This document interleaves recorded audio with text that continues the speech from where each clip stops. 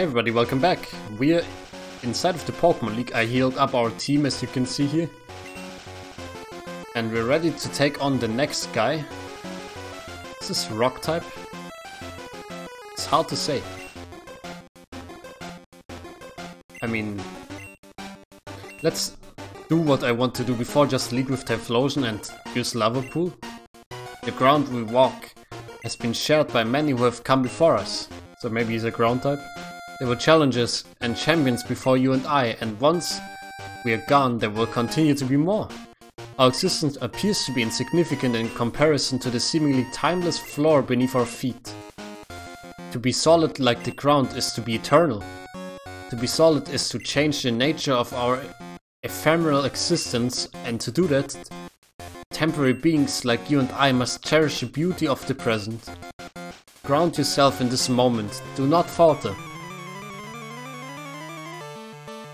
Okay, Daichi.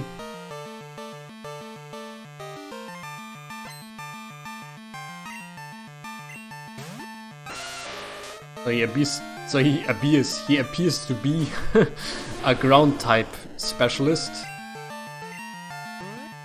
Here, light it up. Substitute, okay, that's interesting. What's nature power? Is it earthquake? Is explosion? Are you kidding me? Oh, but Gen 2 has the bug that when you use an explosion on an enemy substitute, it does for whatever reason not knock your Pokemon out. Yeah, that was actually very interesting. Okay, so the roller coaster already began there. Also, wow, Flamethrower just took it out.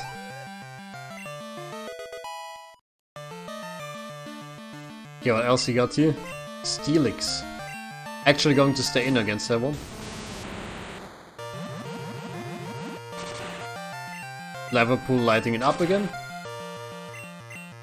Yeah, actually after I'm finished with this league, I will probably move on to another series.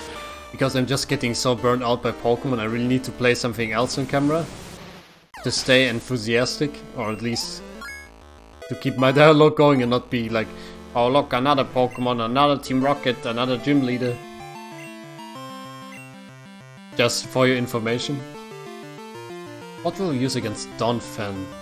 Let's try Articuno again. Yeah, so it's not like I dislike this Pokemon, it's just like I've been playing like countless hours of Pokemon over the last few weeks. Like every 3 minutes where I don't need to work or study, like I'm just shiny hunting. So I'm looking forward to just putting down Pokemon for a while now, to be honest.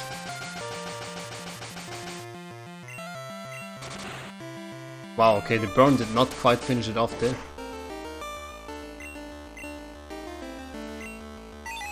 Let's use an Icy Wind here.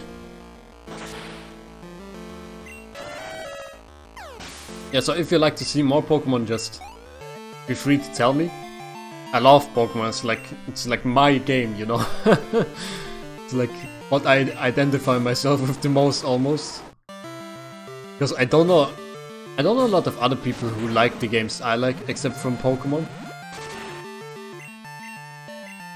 Like, I like Metal Gear, before its eventual downfall at least. I like the Final Fantasies. And funnily enough, I don't know a lot of people who actually like Final Fantasy, especially I like Final Fantasy Tactics. I thought about maybe playing Final Fantasy Tactics next.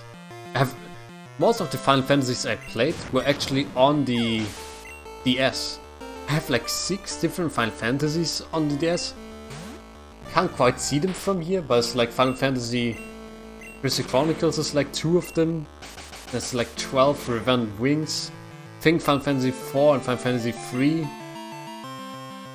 also got both of those there. And I think Final Fantasy A2 is also on the DS. Because A2 is like Advanced too, right? But I think only Advanced was actually on the Game Boy Advance, so Advance 2 was actually on the DS already. Yeah, I love Final Fantasy. It's funny because a lot of Final Fantasy players got like initiated with like, I don't know, Final Fantasy 3 like really early, or even Final Fantasy 1 or Final Fantasy 7. But I actually got initiated with the Final Fantasy Crystal Chronicles on GameCube. And then I was just like, okay, I want to check out more Final Fantasies. And then I bought Final Fantasy... Actually, I didn't even buy it. Like, my sister bought Final Fantasy 3. Yeah, Final Fantasy 3 on DS for me for Christmas or something like that. Oh, of course, Flygon is faster, okay. Yeah, and then I played through 3, and it's completely different from Crystal Chronicles, of course, but I was still like, yeah, that's cool, I like that. It's a cool game. As Ground and Dragon. Just use a flamethrower here. Don't really want to use Explosion. Yeah, there comes the Earthquake.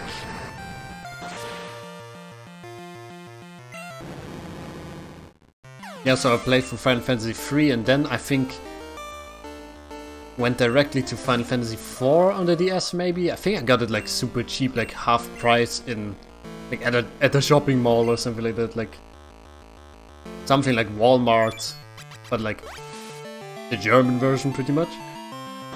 And which Final Fantasy did I play after that one? It's a tough ask actually. I think Crisis Core maybe. It's another one of those funny things, because I never really played Final Fantasy VII. Like, not at all. And the remake is out soon. Maybe this will be my first time. So, I played Crisis Core. And I watched the Advent Children movie. I even have that one on DVD. I think I bought all of those at the same supermarket, like Final Fantasy IV, like Crisis Core and the Advent Children movie, I think. I just bought them there. Now that I think about it. Yeah, so it's hilarious because I never really got exposed to the actual Final Fantasy VII. I only know the lore like from YouTube pretty much. And I've never seen anyone play Final Fantasy VII where I am, or like one of my friends at least. Like one of my friends has Final Fantasy 8 and 9 I think, but I don't think he has Final Fantasy 7. It's just interesting because Final Fantasy 7 just seems to be the most beloved one. Okay, what are you, Lego guy? What there, Challenger? I didn't see that coming. Usually people either get beaten by Sora or put to sleep by Daichi's meditation lesson. But that's what being a trainer is all about. Expecting the unexpected and adapting to any given situation. A trainer must be able to know when to push for victory or pull back to spare your Pokémon from injury. When I was a challenger for the region champion title, I couldn't adapt to my opponent's varied and unique Pokémon. My inability to change up my strategy is ultimately what cost me the title. See if you have what it takes. Won't make this easy.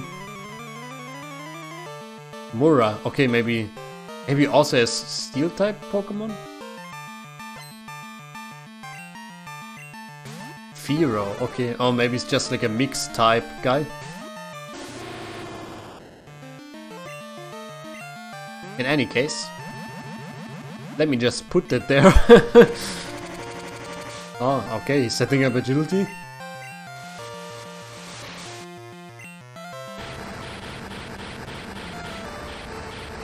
Very interesting. Also preparing a sky attack. Oh, that's very unfortunate actually. But I love that animation. And I flinched. He's too good. Cut him down. Before he does it again.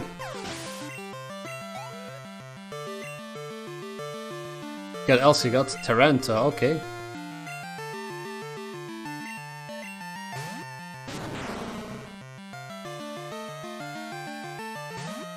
Let's see what a Gardevoir can do this.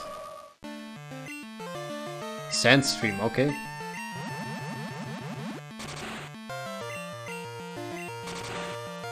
It's interesting because now we both can't get hit by the sandstorm.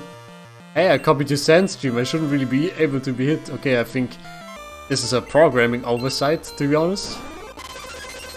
It's interesting because Sand Veil made it so we don't get hit, but Sandstream doesn't give us that property somehow.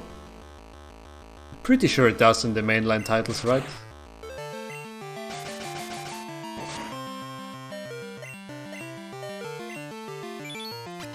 I'd like my HP back, please.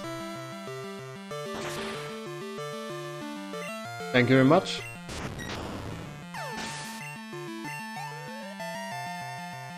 Okay, what else you got? Wheezing.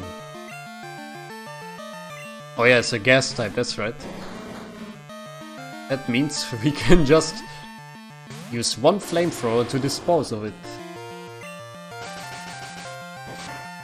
Sandstorm is a little bit annoying. Sadly, this thing has levitate, so a lava pool doesn't really do anything. I also take a little sip from my cup of green tea. Which is totally cold by now, that I'm recording like the third episode of today or something. Ludicolo. It's a water grass type.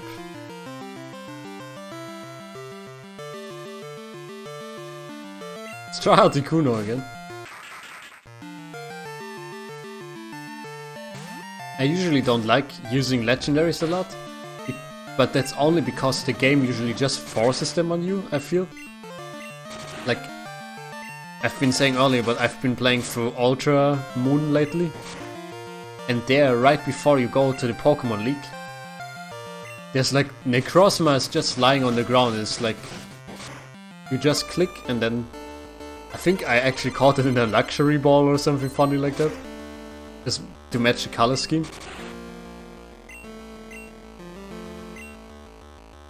Nice Hydro Pump Sun. Yeah, so they just throw them at you, but here I feel like they don't force you to encounter any legendary. In the Articuno we just discovered by ourselves, so I feel like it's actually fair. Our friend is texting me on Steam right now. I can only read "Hey Raul, if you're interested." Oh no, I accidentally didn't switch my Pokemon here. Gotta check that message after I'm done with this leak.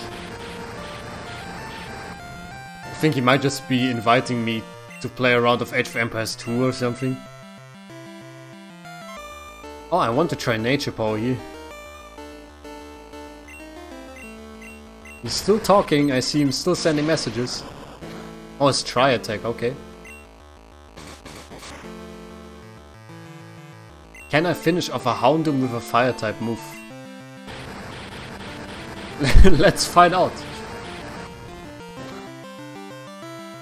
Nah, okay.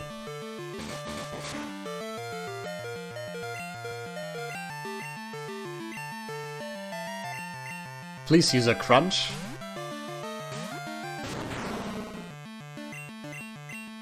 What I find interesting about Pokémon Prism? Why do I always say Pokémon Prism?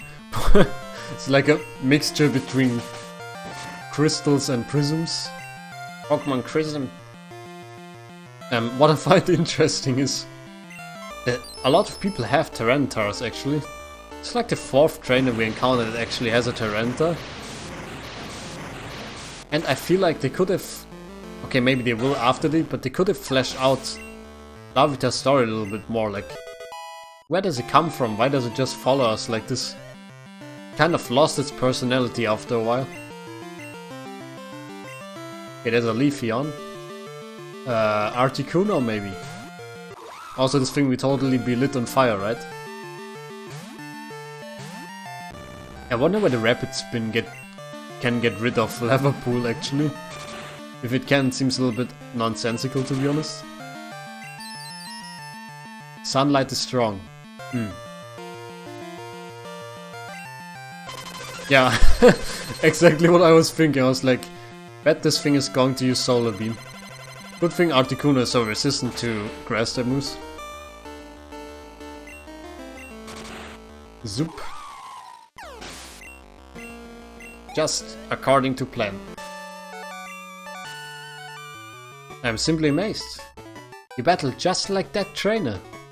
Well, I guess that means you have what it takes to be the champion of Rijon. Is Lance the champion, by the way? Before you enter that room, take a moment to reflect on your journey and your growth. You are no longer the person you were when you started your adventure. The trials of the Elite Four prove that you have all the qualities of a champion. You are disciplined, you are powerful, you are balanced, and you can adapt to any situation.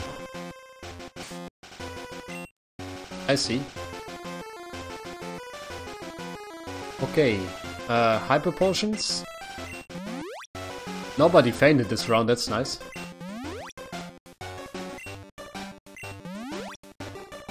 Also, I still feel like the music is very stressful and actually makes my heart beat very fast. I will use an elixir on Typhlosion.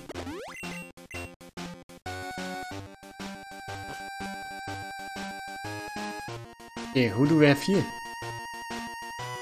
Seems like Lance to me. My child! How I have missed you. When I heard about the cave-in, I rushed to clear all the underground pathways to search for you. I eventually stumbled upon Professor Ilk, who had been studying the strange seismic activities within the very same caves. He described to me a young trainer who had been trapped on Naljo's side of the mountains that befriended a tiny lavatar and started up an adventure in the region. When I discovered it was you, my heart swelled with pride. I trusted that you alone would survive and overcome whatever obstacles lay before you. I had to trust that you alone would make wise decisions without needing my guidance. Now that you've come to challenge me for my title, I will do all I can to make sure that you earn this honor. Bum bum bum. Yeah, bring it, Dad. Oh god, what a start. The man himself, Salamand. Liverpool. I think he might have a lot of flying type Pokemon. Jesus Christ.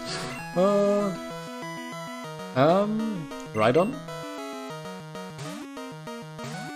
Also, Salamand is level 61. That's actually pretty remarkable.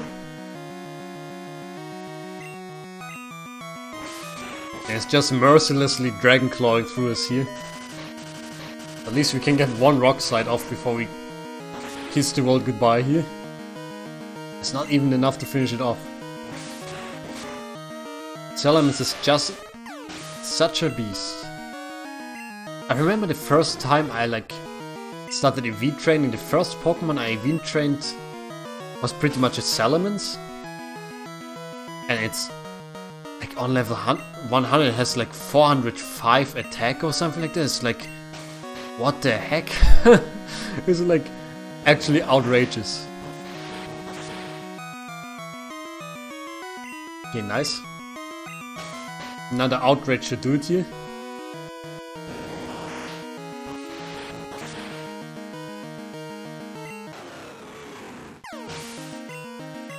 Okay, what's next?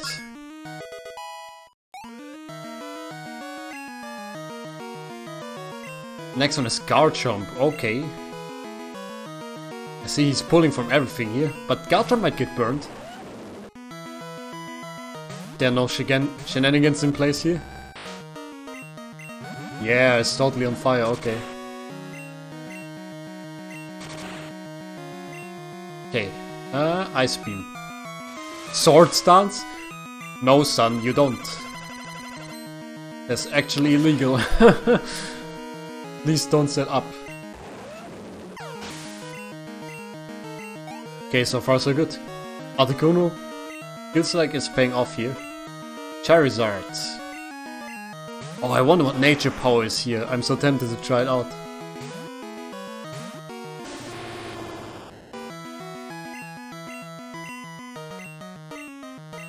Try attack again, okay.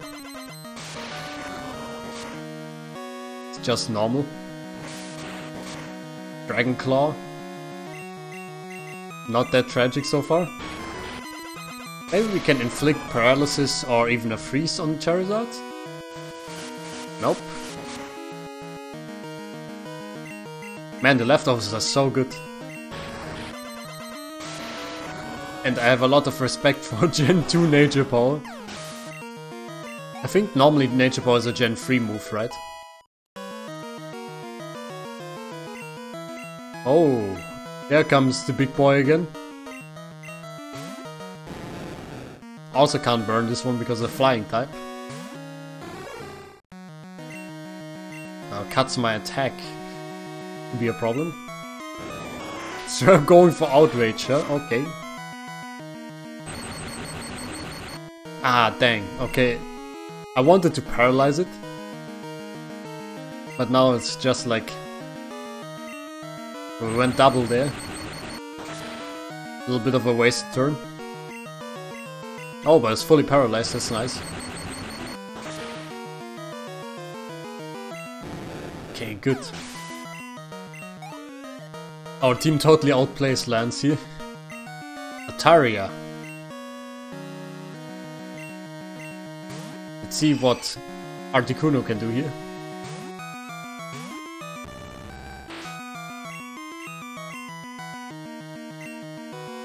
Oh, double team, I hate that.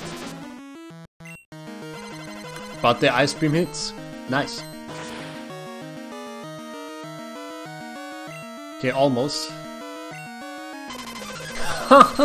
It just nukes me with a Hyper Beam. I'm going for Aerial Ace here because Aerial Ace can't miss actually. Just playing it pretty safe. Good job, Articuno. And there's Flygon. I think we had the exact same situation before. The Articuno is not faster. Also Flygon is level 65. Just noticed the big level gap there. Levitate, okay. That's very interesting now because Gardevoir is now immune to Dragon type moves and Ground type moves. So I'm not sure whether it can even hurt us still here. The Screech setup is a little bit scary though. It has Hyper Beam, okay.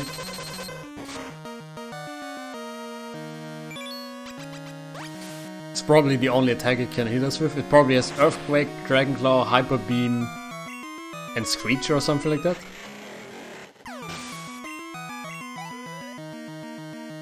That's it, we totally outplayed him. He was actually the easiest guy in the Elite Four, I feel. There's no one I'd rather relinquish my title to than you. Your Pokémon battle in a way where they anticipate all commands you make while trusting your ability to read the battlefield. Your potential is limitless, and it will continue to grow as you and your Pokémon grow old together. You think you've defeated your old man at such a young age? Let's head to the Hall of Fame room right away. There's something else you'd like to do first? Well, okay, anything for you. Oh, okay.